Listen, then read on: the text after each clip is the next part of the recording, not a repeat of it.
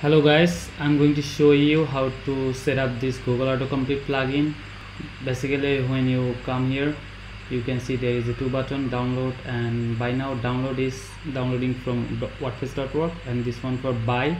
Before the buy, you can test my pro features by going to free trial page.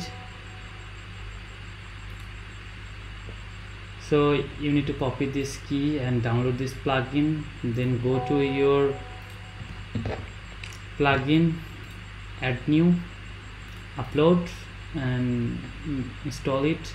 Once you install, it will ask you to put that API key, paste it, then you need to come to your account.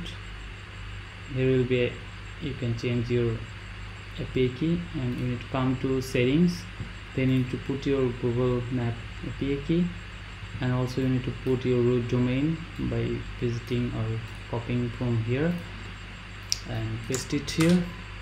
And you need to make sure that you also add this slash. If you delete this, it will not going to work. Then update it. Now I'm going to show you how to create this API key. So you need to click this developer console link and it will redirect to this. Make sure to create a new project and then go to billings and set up your billings against this form. That's mean this project. If you not set up the billing account, this is not going to work because Google is not providing free anymore. After that, you need to click the library and open it in a new tab and also the place on it. Once you're done, you can see this is managed. You need to enable this one and this one. After enabling, you need to back and need to click the credential. Then you need to click this credential and API key, and you need to copy this one. I'm going to delete this one because I'm not going to use this. I already have a key.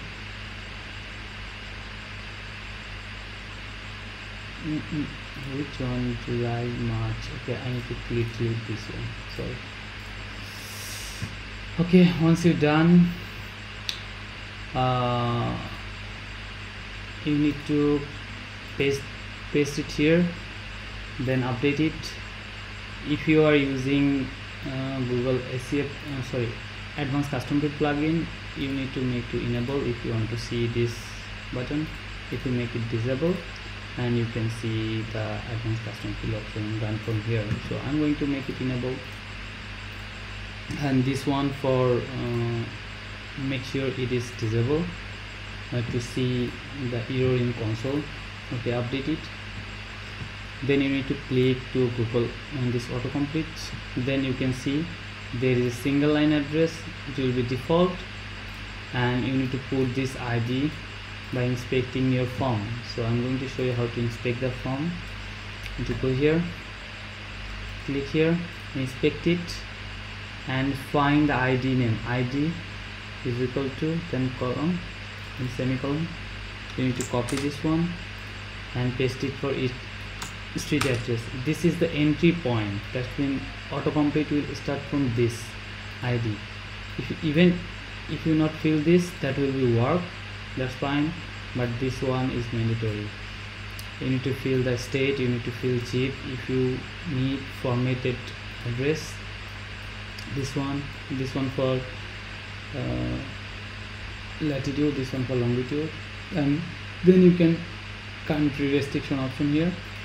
You need to type 2 letter of your country. It can be small letter or big letter. Then country type, short name in US, long name in your state. Then if you're using it for your checkout page on WooCommerce, so you need to make sure it is short name, otherwise it will not select that field. So I'm going to long now because I'm going to use the plain into text. Then this one is optional. You can try to experiment if you're not getting the correct information. Then there is the search type, address, cities, establishment, region. I'm using the default one. And if you have another form, you need to click and fill the same thing, then remove it if you want, save it. And now if I reload this one and open the console, you can see this one was cleared. So make sure to enable this one, then reload this.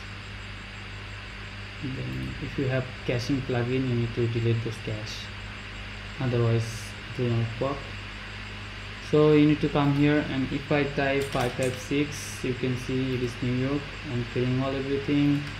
Another 789, this one, it is also filling the correct. You can see the latitude, longitude, and here you can see the formatted address, how it is coming, the JSON data from here.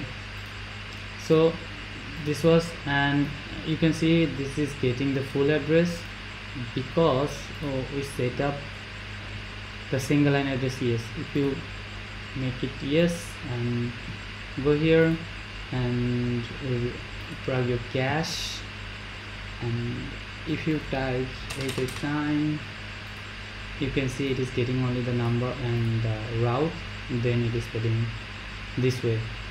So I think this video is going to help you to set up this plugin.